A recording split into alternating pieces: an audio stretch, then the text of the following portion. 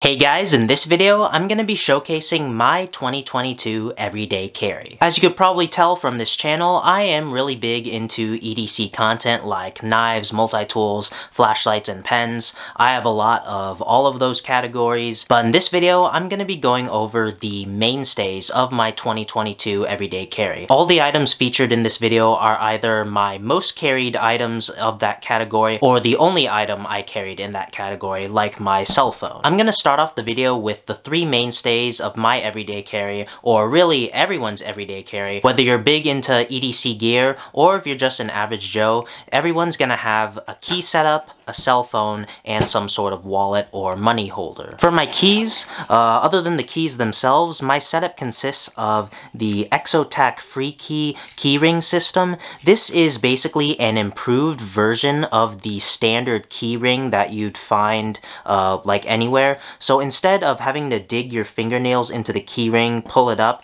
and then slide whatever key or tool you want out or in, this Exotac keyring makes it a lot easier by having this little bump inside the actual keyring, so that if you just simply push down on the keyring, it opens up like so, and then you could slide in or out whatever key or tool you want very easily without having to dig your fingernails in and hold it. It's a lot simpler and a lot easier than the traditional keyring, and it's very convenient. The other thing that's part of my key setup is the Tech Accessories suspension clip, and what this is basically it's just a pocket clip for your keys. I love this item. I love how I no longer have to dig into my pocket to get my keys. This allows my keys to be clipped to the side of my pocket just like any knife or multi-tool, and it's easily accessible. I just need to grab the pocket clip and I have my keys ready to use. My cell phone is a Samsung Galaxy S10e. I've had this cell phone for like 3 or 4 years now. It served me well. It's basically the smaller version of the Samsung Galaxy S10. It doesn't have as many cameras. Obviously it's smaller, and I don't think the specs are as good as the S10, but it's exactly what I needed. I like this size. There are plenty of bigger phones out there, but I don't really need a big phone, and I think the camera is great for the price. The case is good. The plastic is pretty solid. It also has a tempered glass screen protector on the top. This isn't just the phone screen, which is nice. It serves its purpose, and I like my phone setup. And last up for the core of my EDC is my wallet. My wallet is the Pete's Pirate Life Miscellaneous Goods Co. Slim Wallet. This was a limited edition wallet between Miscellaneous Goods Co. and Pete's Pirate Life. This was a one-and-done collaboration. It also came with a special coin that was cool, but what I liked most about this wallet was that it is handmade in America. It's made out of great quality leather, and it can also hold a lot of cards and cash and certifications while still being very slim. As an EMT, I'm required to carry a lot of certifications on me, and that's where this flap comes in handy. I keep cash, I keep some credit cards, and in the back I keep all of the certifications I'm required to have me for identification. And in the back pocket I have my most used cards and my driver's license, so they're easily accessible. It's a rock solid wallet. Although this collaboration isn't available anymore, at least for retail, Miscellaneous Goods Co. Still consistently makes the slim wallet model, and I definitely recommend it. I have two more electronic devices in my EDC, and those are my earbuds and my smartwatch. The watch is a Garmin Instinct. It's just the standard model. It's not solar, but for what you're getting, I think this retailed for around like $110. I'll flash up the current price as a correction, but this watch is basically everything I need. I originally consistently wore a Fitbit. I thought the trackers and functions of a Fitbit were excellent for me, but the only thing lacking about the Fitbit was its durability. And so when I found out that this Garmin Instinct had basically all the same tracking stats as the Fitbit, but even more functionality, as well as it being durable and a consistently used item in the US military, I definitely knew I had to have it, and I haven't looked back ever since. This is a great smartwatch. I love all the smart functionalities. I love its stat trackers, and especially its sleep tracker, and its alarms, its stopwatch, and its timer function is also very easy to use. It's a rock solid smartwatch and fits fitness tracker for its price. My earbuds are the JBL Vibe 100. I'm not an audiophile by any means. I just know JBL is like a top audio brand, and these were only like $30. Some true wireless earbuds can retail for a lot more than that. I think the sound is pretty good. The true wireless earbuds, they have no problem connecting to my phone. Never had any issue. USB Type-C charging in the back. They fit well in the ears. They're nice and small, and the form factor is nice and compact too. Pretty solid pair of true wireless earbuds. Right Slice Light. These are the core items of any enthusiast EDC. Obviously, the normal core of an EDC would be keys, wallet, and phone, but if you want to carry extra items, you definitely need a good pen, a good knife and or multi-tool, and a flashlight to complement your core EDC. For the pen, I have consistently carried a Fisher Space Pen Bullet for the past 2 years.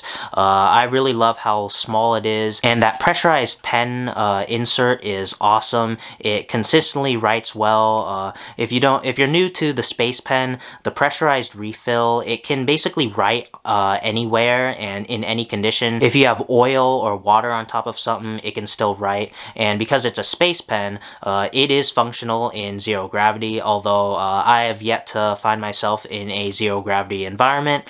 I really like how the cap, when you take it off the pen, it makes the pen bigger so it fits in your hand well, and then when you're not using it and you cap the pen off, it is nice and compact and can easily fit in your pocket. My bullet came with a pocket clip, which is nice. I really like having a pocket clip on my pen. And while the bullet has served me well, I've always preferred a click pen. I know it's very small, but the time it takes to uncap the pen and then recap the pen takes a little too much time in my opinion. I know it might sound silly, and that's why I prefer a click pen, because all you gotta do to deploy the pen is that, and boom, it's deployed instead of the cap. I know it's kind of silly, but a click pen, a twist pen, or a bolt action pen is a lot more faster than a pen with a cap. So I wanted a click pen as well as the same pressurized refill as the Space Pen Bullet, so that's where this Fisher Astronaut pen came in. Now this pen was actually sent to me by my friends at Huckberry a few weeks ago. I've been carrying this daily ever since,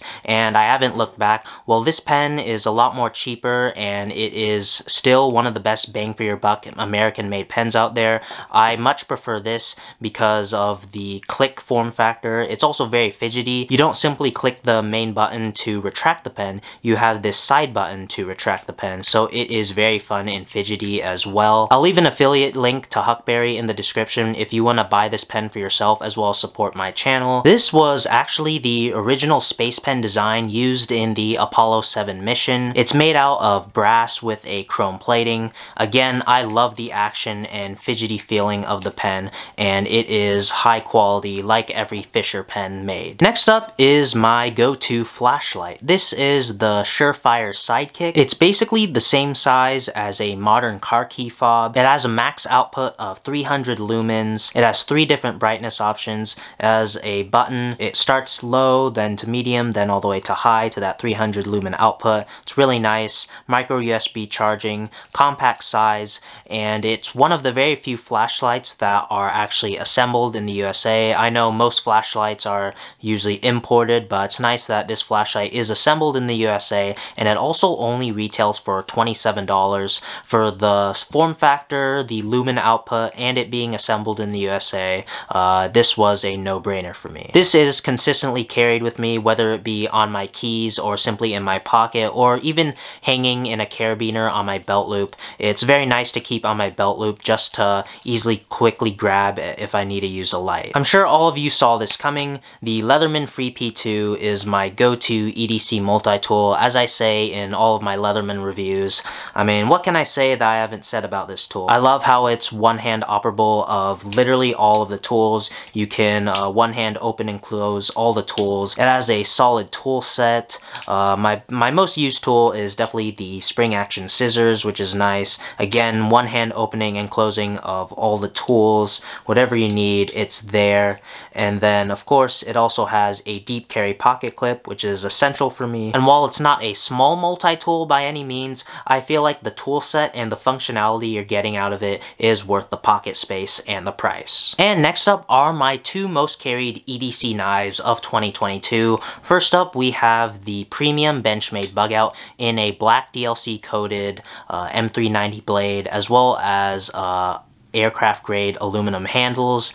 As I said, it's a premium version of the ever so popular Bugout. The M390 is a super steel. It has amazing edge retention and corrosion resistance, as well as decent toughness. I love the pop of burgundy in the back spacers and the thumb studs. Of course, Benchmade's access lock is easy and fidgety to use. There are multiple ways of opening the knife, whether you flick it open, reverse flick, or of course just use the access lock. And the handles look beautiful. I love how solid they feel in the hand, and I love the design of the handles. It looks really nice. Got that deep carry pocket clip. Again, it's an essential for me for any knife or multi-tool. I managed to get a killer deal on this knife, I think end of 2021 from Blade HQ. This knife usually retails for like over $200.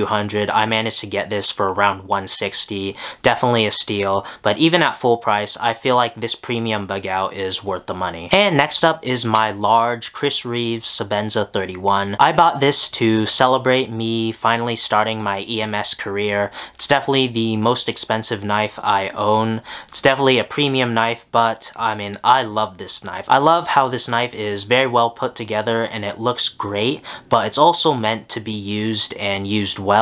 As you can probably tell, I've definitely carried this a lot. I've used it a lot. I have sharpened the knife. Uses S35VN. I love the blue thumb stud and the back spacers. It adds a nice subtle pop of color to a monochromatic knife. The tolerances are awesome. After finally owning a Chris Reeve knife, I can definitely attest to the tolerances being amazing on the knife. That deliberate opening and closing is nice. The pocket clip, while it's not deep carry, it's also not the shallowest carry, so I think it's pretty good as well. It's also made out of titanium and has a two indent design for easy carry. Overall, one of the best knives I own in my collection, and the knife celebrates a big accomplishment in my life. And we finally made it to the last two items in my EDC. First, we have my urban survival pouch. The pouch is from Zero Feud. The pouch is actually called a wallet pouch, but I don't use it as a wallet.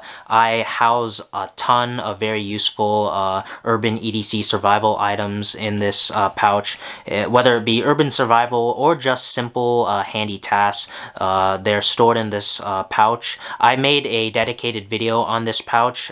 It's one of my most popular videos on the channel, but if you haven't seen it, I'll flash up a little card so you can watch it. This fits in my pocket real easily. It might look a little bulky, but it fits in one of my front pockets easily, and if I do need an important item, it's there and I can easily get it out of the pouch. As an EMS professional, I always carry some sort of first aid kit or trauma kit on me, but when it comes to EDC, in my opinion, all you need is a good pack of Z-folded gauze. I carry QuikClot gauze, but you really just need a nice $5 pack of Z-folded gauze. Z-folded gauze is very versatile. You can use it to pack wounds, you can use it just for direct pressure, and that was my 2022 everyday carry. What do you guys think of my carry? Do you have any gear or brands you recommend I start carrying or swap out? I'd definitely like to know down in the comments. And that's gonna do it for this video. Like and subscribe if you enjoyed, follow me on my socials, and thanks for watching.